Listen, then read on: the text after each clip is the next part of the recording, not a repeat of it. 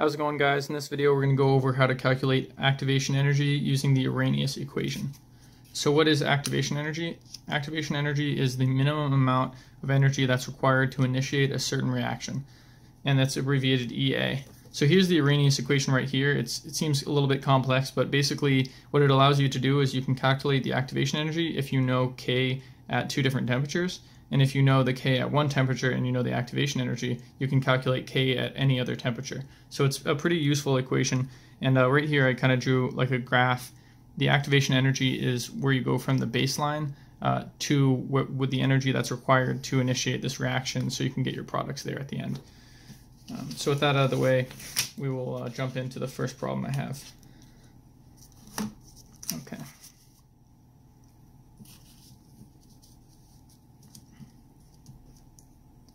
So calculate the activation energy based on the following data. We have 300 and 312, and that's in Kelvin. And then for our K values, we have 1.85 times 10 to the negative fifth and 5.76 times 10 to the negative fifth. So we're just going to plug that right into the equation, what we have here. So the natural log, we're going to do K2 over K1. We're going to take 5.76 times 10 to the negative 5. And that's going to be divided by our K1 value, which is going to be 1.85 times 10 to the negative fifth. So you have the natural log of that. That's going to equal the EA over 8.31 joules per mole Kelvin. And that's going to be our R value. And then what we have is our 1 over T1 minus 1 over T2, and our K1 should correlate to our our T1, and our K2 should correlate to our T2. So here what we're going to have is our 1 over T1, which in this case will be the 300K, and then minus 1 over our 312. And then we're just going to solve that.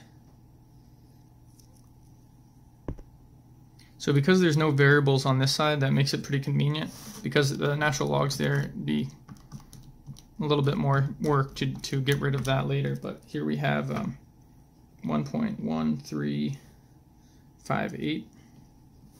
It's going to equal our EA over 8.31 joules per mole times Kelvin times,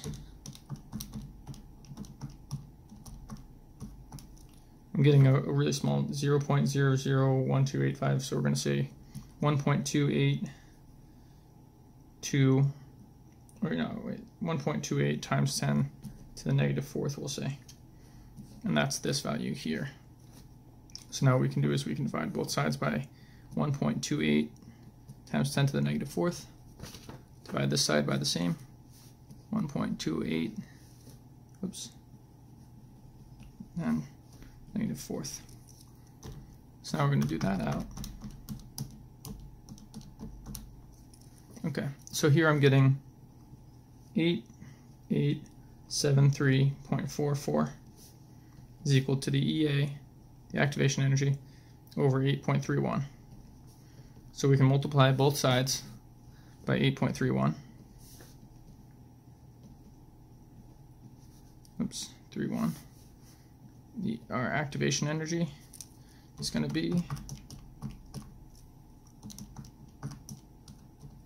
you got 73738.2657, we'll say, we'll round. And then what we can, and that's going to be, we'll look back at our units. We have joules per mole times Kelvin here, and then here we have our values, our K values. So we got rid of K because K was on the bottom, and we multiplied it by K. Then we have moles on the bottom, we have joules on top. What we're going to end up with here from these calculations is joules per mole, because over here it's joules per mole times Kelvin. We got rid of Kelvin, joules per mole, and then we can say our EA is going to equal 73.74 kilojoules per mole.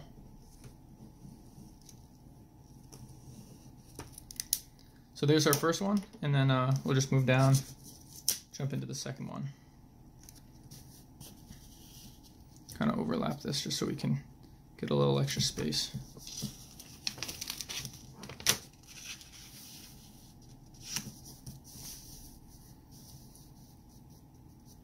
All right, so calculate the activation energy of the reaction based on the following data, and we have some points there.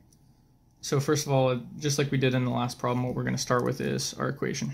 We have the natural log of our K2 over K1. We'll do the 6.4 times 10 to negative 4. And that's going to be over our 6.5 times 10 to the negative 3. Set that equal to EA over 8.31. Again, we're using that same value, joules per mole times Kelvin. And then our T1, which in this case is going to be 347 Kelvin. That's after we add 273 to each one. And then over here we have 1 over 327 Kelvin. So now we got some math to do. I like figuring out everything that we can first. Obviously we'll start with this and this, and then we'll work from there to solve EA. So what I'm going to get for this value over here, 0.000176626 Kelvin. It's obviously a very small number. That's negative. And then times the EA over 8.31 is equal to, and then here we get a negative 2.318. So in this case, what we did is our K2 and our T2 were the second values, or the lower of the two, and in the previous one they were the higher of the two. And in this case, what we're going to find out here is we get a negative number on both sides, so it's going to end up, it's going to end up working out in the end just the same as if we had swapped the values. So what we're going to do is divide both sides by this.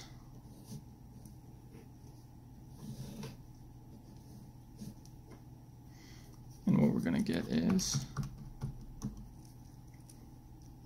13151.03 is equal to our EA over 8.31. And I like ending with this step every time when I can, just because, it's consistent. 8.31. So our EA is going to equal 109,285. And again, what we have is our joules per mole times Kelvin. We get rid of Kelvin, we're left with joules per mole. And then what we can say is our EA is going to equal 109.3 kilojoules per mole.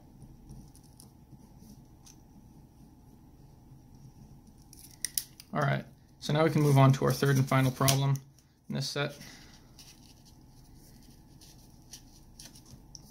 There we go.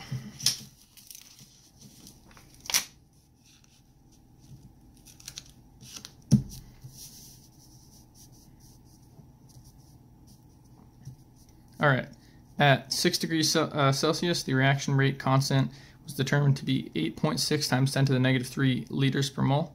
So the reaction's activation energy is 46.7 kilojoules per mole. What is the reaction rate at 44 degrees Celsius? So like I said in the beginning with the Arrhenius equation, what's kind of cool about it is if you have the K value if you have the K value at one temperature and the activation energy, you can calculate K at any other temperature. And now it's giving us another temperature that we can use in this equation to calculate. So we're going to have this natural log of K2 over 8.6 times 10 to the negative 3.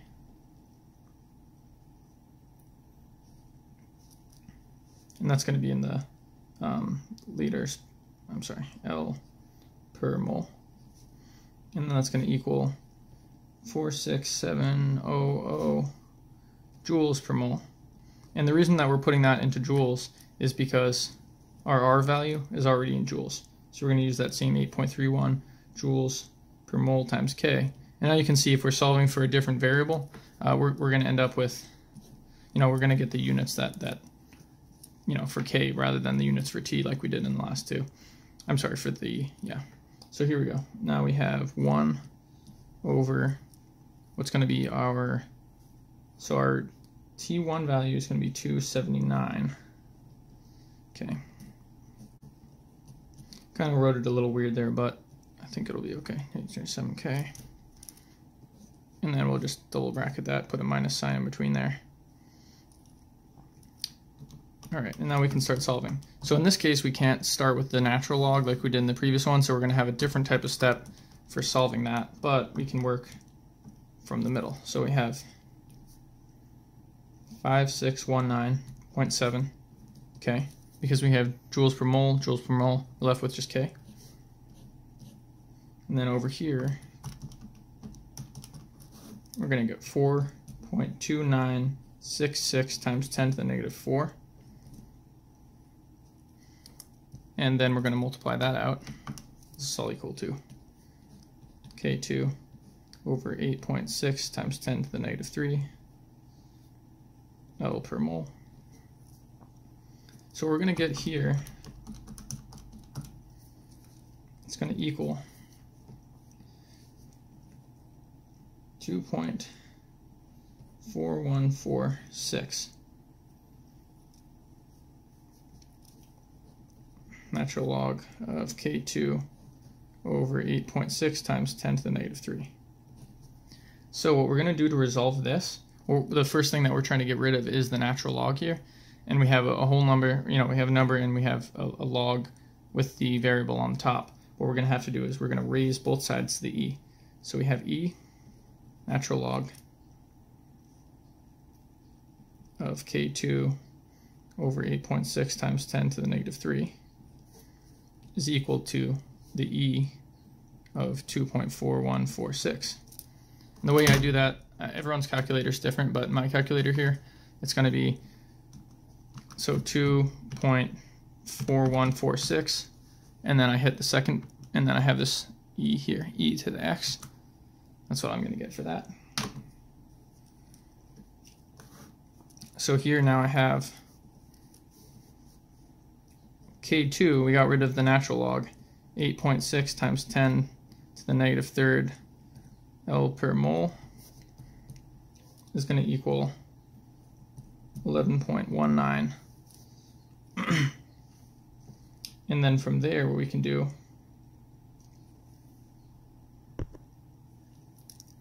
we can do this, and then we're just going to multiply both sides by times 8.6 times 10 to the negative third times 8.6 times 10 to the negative 3.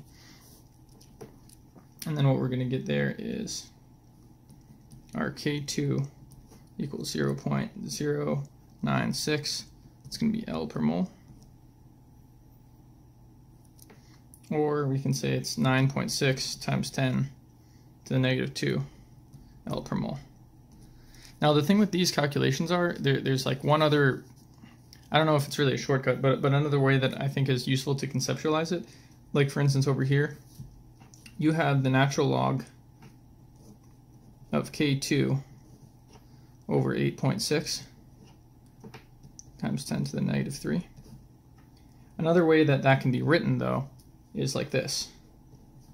The natural log of K2 times 1 over 8.6 times 10 to the negative 3. Because really what this is 1 times K2. It's 1 of that variable. So you can separate it K2 times 1 over 8.6. Then this right here, it's all numbers, so you can solve it. That's going to be natural log of 116.28 times K2. So that's just, you didn't solve for the variable, but you basically, you put it in a way that is a little bit easier, I think, to work with, depending on the circumstance. In this case, it wasn't necessary because you just used the E function, but, it theoretically makes it a little bit easier if you don't have that option. So yeah, that is the Arrhenius equation and how to solve for activation energy, and hopefully this helps someone.